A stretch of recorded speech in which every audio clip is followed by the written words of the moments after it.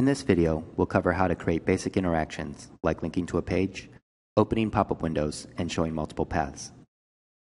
Select a widget in the wireframe, and you can edit its interactions in the Interactions tab of the Widget Properties pane. In the Interactions tab, you'll see a list of events.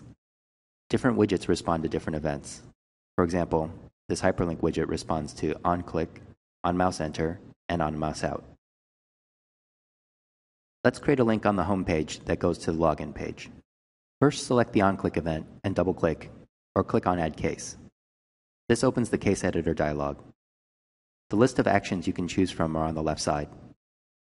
For the login link, we want to open link in current window. You can add multiple actions to perform in one case. In this middle section, you can organize the actions. We only want to open a link, so let's delete the extra actions using the drop-down menu. On the right side, you can configure the action, and we're going to choose to open the login page. There are other options, including linking to an external URL, reloading the current page, or going back to the previous page. If you are just creating a basic link, there's a shortcut. Click Quick Link in the Interactions tab and choose the page you want to open. Let's generate the prototype and see what we've got. Clicking on the login link takes us to the login page like we wanted. An event can have multiple cases to show different possible outcomes. For example, we can set up this login button to either take you to the My Account page or open a pop-up window that shows an error message.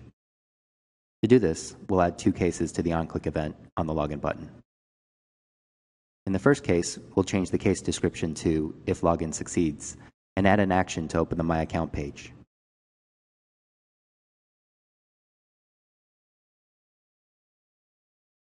In the second case, we'll set the case description to If Login Fails and add an action to open the error message page in a pop-up window.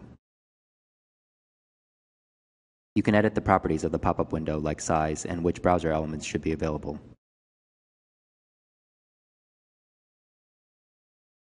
Let's generate the prototype again.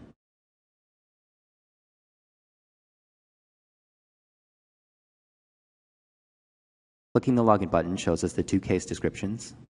Clicking If Login Fails opens a pop-up window with the error message.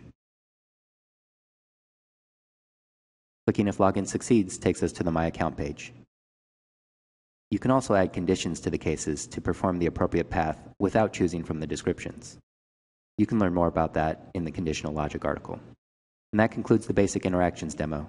If you have questions, email us at support@axure.com or tweet us at AxureRP.